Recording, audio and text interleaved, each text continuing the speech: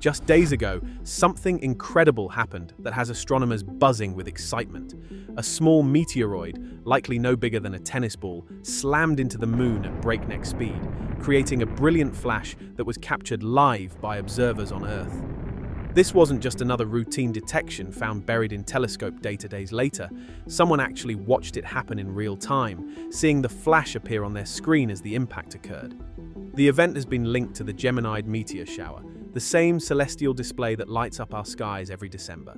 In this video, we're breaking down this fascinating observation, exploring what it tells us about the hidden dangers lurking in space and why events like this matter more than you might think. The impact occurred on December 12, 2025 at exactly 3:09 UTC. For less than a second, a point on the moon's surface lit up with enough intensity to be visible from Earth, nearly 400,000 kilometers away. The flash was detected during a dedicated lunar monitoring session using specialized equipment designed to catch exactly these kinds of transient events. But here's what makes this truly special. The observer saw it happen live. Imagine sitting at your telescope, watching the moon's dark surface, and suddenly a brief spark of light appears right before your eyes. For most astronomers, this is a once-in-a-career moment, something many spend years hoping to witness but never do. Timing and conditions played a crucial role in making this detection possible. The impact happened during the new moon phase when the near side of the moon was cloaked in darkness. Without sunlight illuminating the surface, even a small flash stands out dramatically against the black backdrop. Had this occurred on the moon's sunlit side, the intense reflected light would have completely masked the impact flash, rendering it invisible to Earth-based observers. It's a reminder of how much timing matters in astronomy. Scientists estimate the culprit was remarkably small, perhaps only a few centimeters in diameter. You might wonder how something so tiny could create a flash visible across such a vast distance. The secret is speed. This object was hurtling through space at approximately 35 kilometers per second. That's over 126,000 kilometers per hour. At these extreme velocities, even a small rock carries tremendous kinetic energy. The instant it collides with the lunar surface, all that energy converts to heat and light in an explosion, creating a brief but detectable optical signature.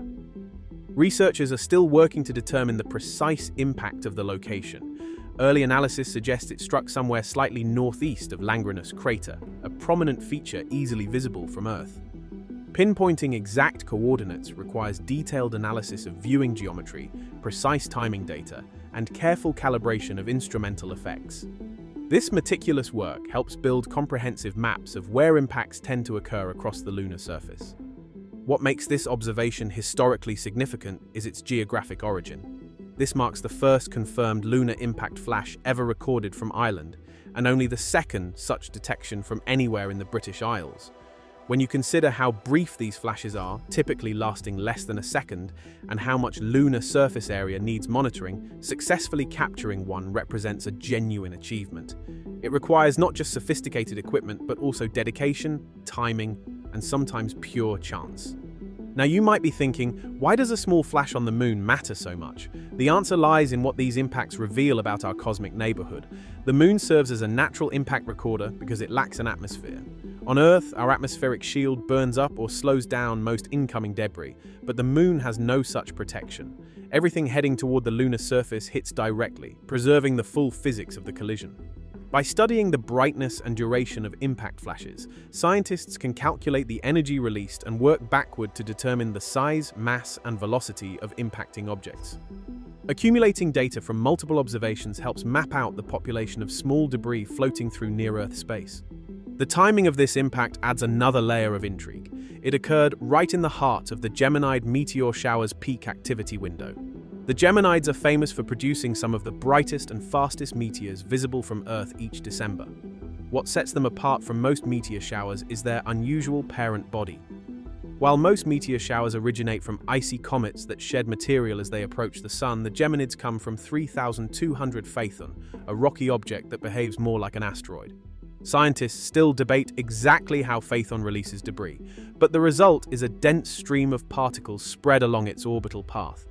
Every December, Earth plows through this debris stream, causing Geminid particles to burn up in our atmosphere and create those spectacular meteor streaks. But Earth isn't the only target. The Moon also passes through the same debris field, making it vulnerable to impacts from the same population of particles. The measured impact velocity of around 35 kilometers per second aligns perfectly with typical Geminid speeds.